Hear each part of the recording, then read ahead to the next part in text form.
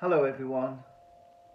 This is our second week in the Gospel of Mark, and I do hope you're finding it a real encouragement and challenge in your own walk with the Lord. Today I want to read just a few verses from Mark chapter 3 and beginning at verse 13. It says, Jesus went up on a mountainside and called to him those he wanted, and they came to him. He appointed 12 that they might be with him, and that he might send them out to preach, and to have authority to drive out demons. These are the 12 he appointed: Simon, to whom he gave the name Peter; James, son of Zebedee, and his brother John. To them he gave the name Boanerges, which means sons of thunder; Andrew, Philip, Bartholomew, Matthew, Thomas, James, son of Alphaeus, Thaddeus, Simon the Zealot, and Judas Iscariot, who betrayed him. This was a crucial decision that Jesus made, of choosing 12 men who would be set apart as his 12 apostles. We know that Jesus had many other disciples than the 12. In Luke chapter 10, it says that Jesus sent out 72 of them. And in the following verse it says he went down with them and stood on a level place. A large crowd of his disciples was there, and a great number of people from all over Judea and Jerusalem.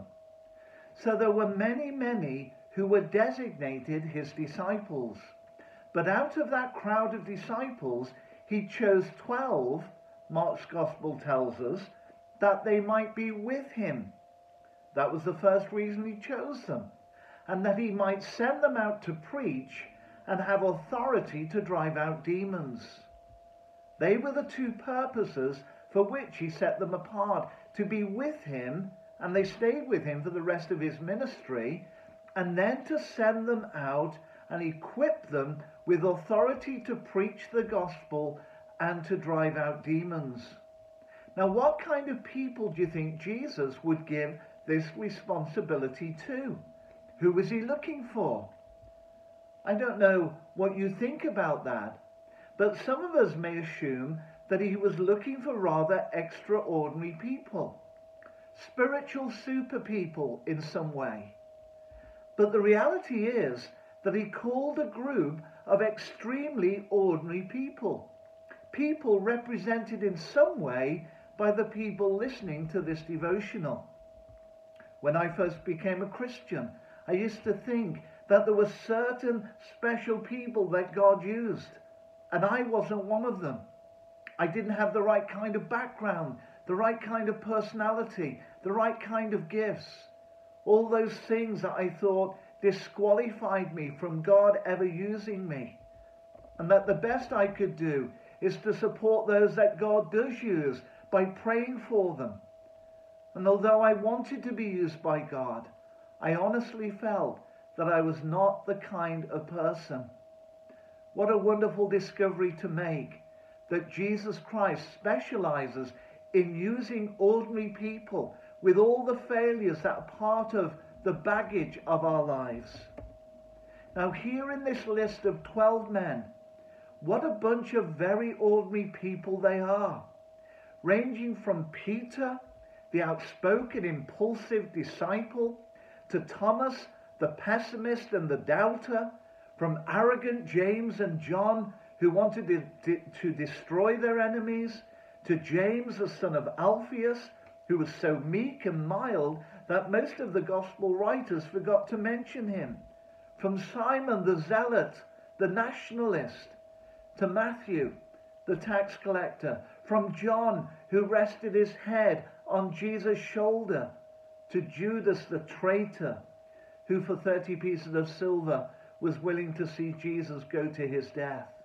What a bunch of ordinary people, probably the equivalent of who we are. But the marvelous thing is that Jesus takes ordinary people and he calls them to do extraordinary things. What is the key to ordinary people doing extraordinary things? What is the extra? in the ordinary that makes the ordinary extraordinary. I'll tell you what the extra in the ordinary is. It's Jesus himself. He gave them authority, it says. He called them to himself. He sent them to preach and to heal the sick and to drive out demons.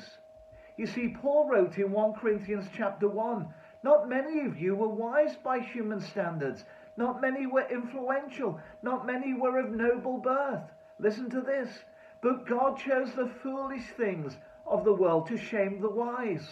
God chose the weak things of the world to shame the strong. He chose the lowly things of this world and the despised things and the things that are not, to nullify the things that are, so that no one may boast before him.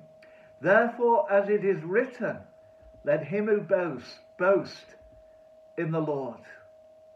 It was a great day in my life when I was willing to acknowledge I'm foolish, I'm weak, I'm numbered among the things that are not, because that's the very category that Paul says Jesus exhibits his power. So if you're going to boast, he says, boast about the Lord. So 12 ordinary men who travelled with Jesus, these are the ones to whom he's going to entrust turning the world upside down. Not because they themselves could say, Lord, here's my list of qualifications. I hope you're impressed. No, it's because I come as one who is weak and foolish, and I say, please exchange my weakness for your strength, Lord. My foolishness for your wisdom. I come as I am. Lord Jesus, take me, cleanse me, fill me, use me. Let's pray. Heavenly Father, thank you for your word, which brings encouragement and challenge to our lives. Thank you for the Lord Jesus, who bore our sin in his body on that cross, that not only that we might be forgiven, but that you might take ordinary people such as us and cleanse us and fill us with your Holy Spirit in order that we might make a difference in our generation. Make this real in our lives, I pray. Help us to be increasingly conscious of our own human weakness, so that we may be supplied day by day by the strength of your mighty power, so that Christ may be glorified in our lives, to his praise and to his glory. Amen. Well, thank you for listening. God bless you as we continue this series through the Gospel of Mark.